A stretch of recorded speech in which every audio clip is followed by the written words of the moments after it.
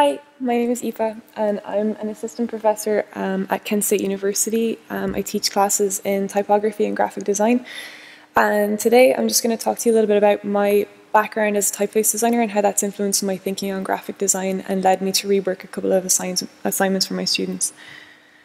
So I'm going to just talk you through the three kind of characteristic or defining parts of the practice as I see them, how I see them relating to design pedagogy, what exactly I changed about the projects, and then show you some examples of student work.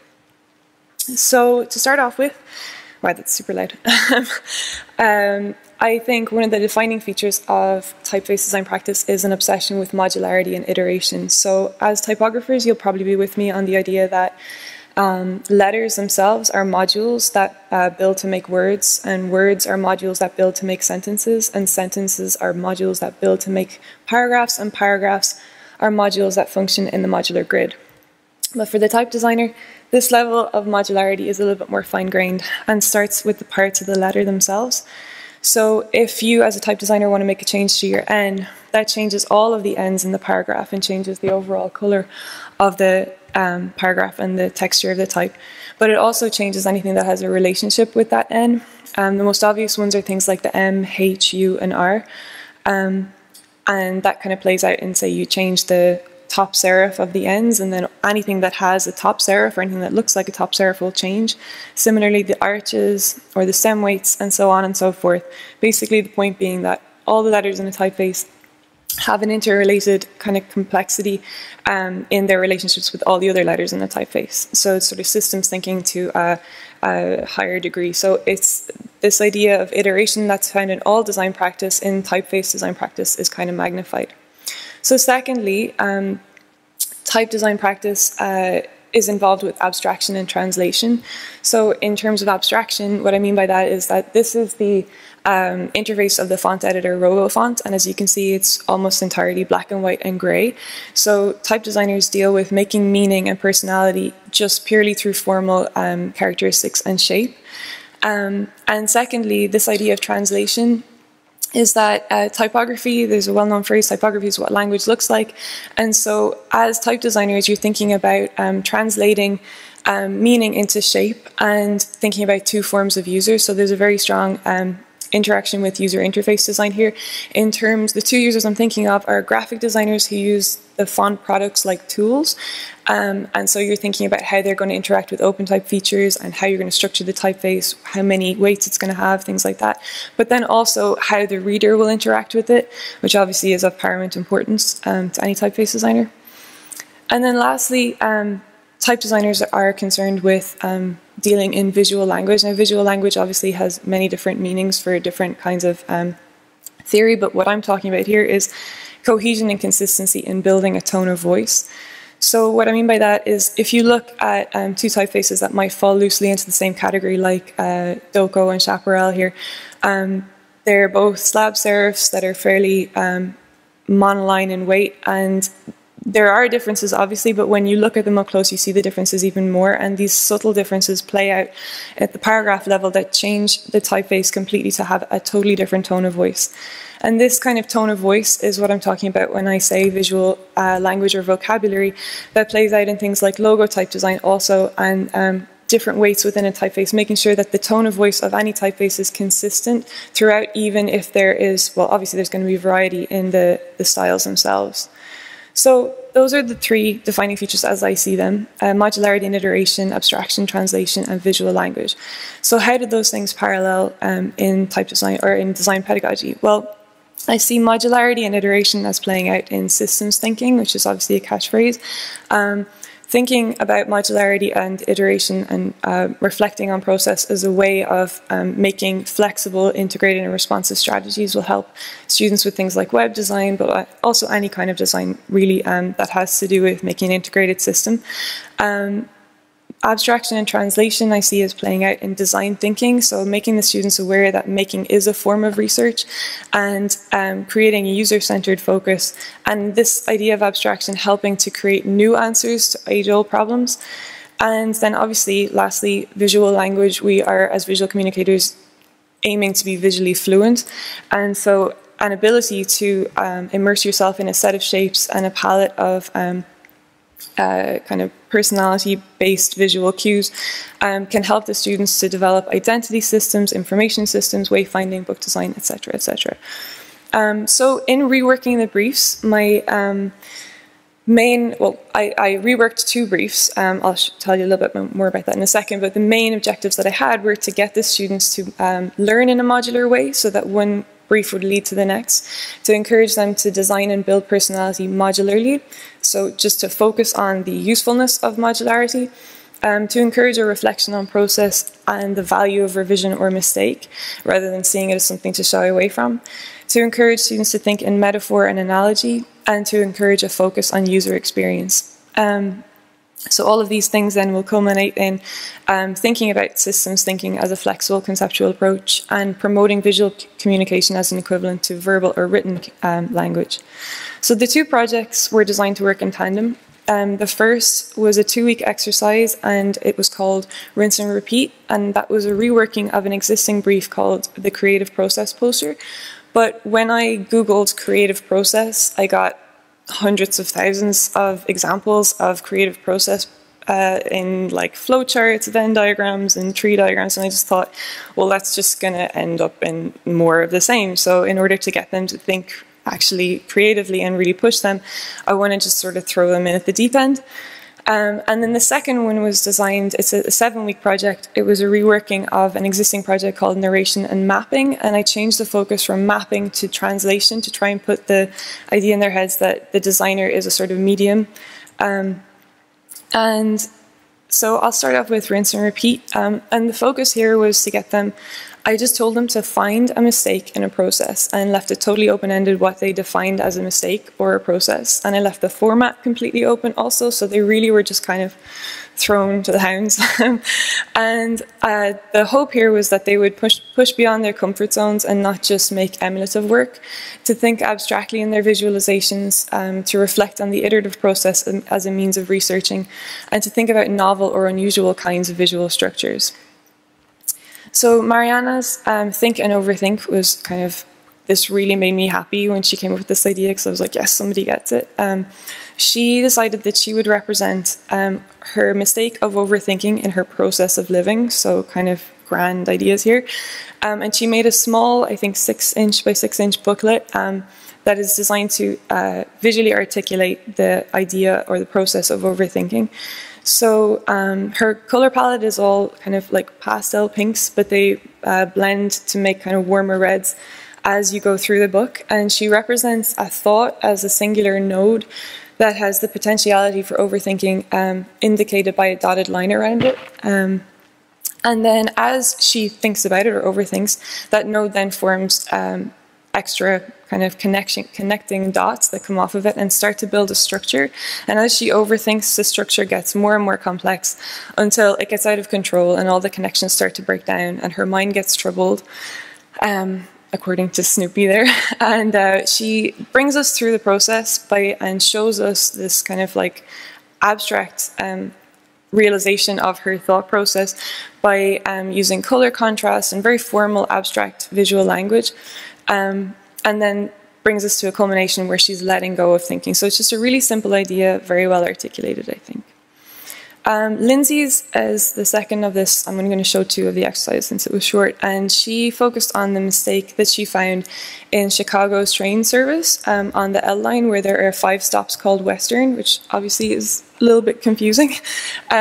So rather than focusing on it as a mistake, she decided to put a positive spin on it and turn it into a kind of a boon rather than a bust. And she made a small booklet for the tourists to use so that if they got off at the wrong Western stop, that they could make something good out of that. And some of the things, like this one here, actually there's not much to see here. Maybe you should have answered yes to the last question and just keep passing through. So there's a kind of a tongue-in-cheek look at the whole thing, but she maintains a consistent visual vocabulary that ties in with the train lines aesthetic. And I think she does a good job of turning the idea of a mistake on its head. So both of these projects show this idea of abstraction and translation and a focus on process. And that was supposed to then build to lead into the next project, which is a 7-week project called Narrate and Translate, in which the students were supposed to embark on a new experience, new so that they would be able to reflect on the steps involved, and then build an informational experiential artifact. So again, very, very open-ended. And the format was totally open. It should be dictated by the content.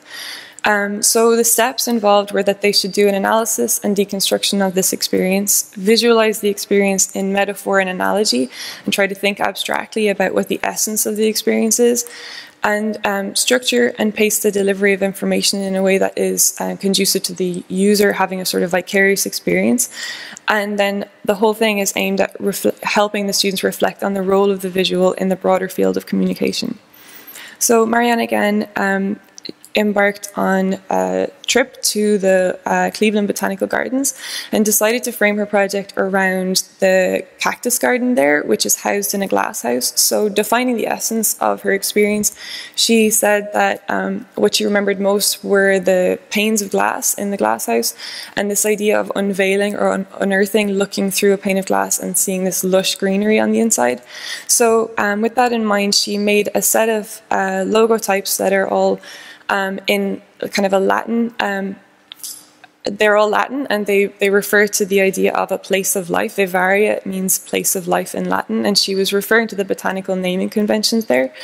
And she used this framing device throughout, and she took all the photography herself, and it's all kind of macro level photography that is cutting off parts of the photo, and kept the visual language consistent and very clean. The outside is almost entirely white, and when you open it, you are unveiling and unearthing this giant plethora of plants on the inside. And the product works in a modular way in that it has three parts to it. One is an app that you can use to scan the QR codes of the plants that you see and get more information about them. The second part, the middle one there, is a botanical exploration that helps you get around the place itself and tells you more about the plants that you see. And Auxiliaria, which is a set of useful tools to help you take photographs of plants, to grow them, and take notes and sketch. And this is the app that goes along with it, which maintains the same visual identity. Jess's Hona beauty kit is something similar. She decided she would make her own homemade and natural beauty products, and defining the essence of this experience as a kind of do-it-yourself, getting back to nature, reclaiming your ability to do things for yourself and not have to be a slave to consumerism. She decided that she would make a product that empowered the user. She made a very nice, consistent brand identity that has sort of mini brands for each of the products that she made, but she gives them empty jars and a list of ingredients and a DVD to go along with it to just explain how they can make all of these products themselves. And is in essence translating what she went through. This is Jess making some softening lip scrub right there. And the idea of do-it-yourself is continued through the hand lettering and illustration that she uses throughout. The colours are also colour-coded according to different kinds of feelings that she wanted to have come through. And the logo type, the little kind of flower guy, is supposed to represent Rose Myrta, which is the Greek goddess of fertility, I believe. So again, Lindsay's Fine Fresh Food does something similar.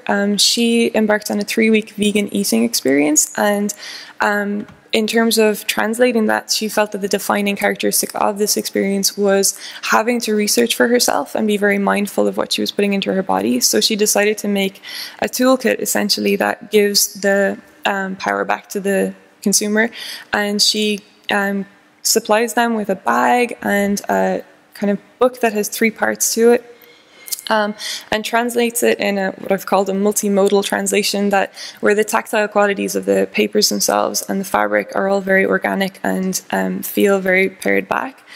And the illustration throughout is just that. It's illustration rather than photography, with the view to keeping it less about specific foods and more about just the general reflection on foodstuffs and what you're putting into your body.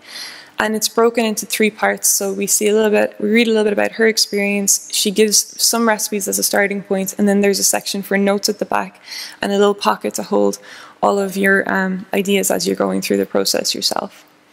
And then lastly, Greg's Dissolution into the Obscure, he took part in a paranormal investigation and went in with a skeptical approach and came out with a skeptical approach, but decided to make it a kind of a tongue-in-cheek look at it. And he decided that the essence of the whole experience was a sort of like fumbling in the dark and then trying to rationalize it in a scientific way. So he wrapped the whole thing in a wooden box that's completely unmarked, so you have to open it to find out what's inside. And then it's got 2 levels. So the top level there, the cork board actually sits between those 2 levels, and you read the investigation guide, Dissolution into the Obscure, first to assess whether your evidence is good or bad for the existence of a haunting.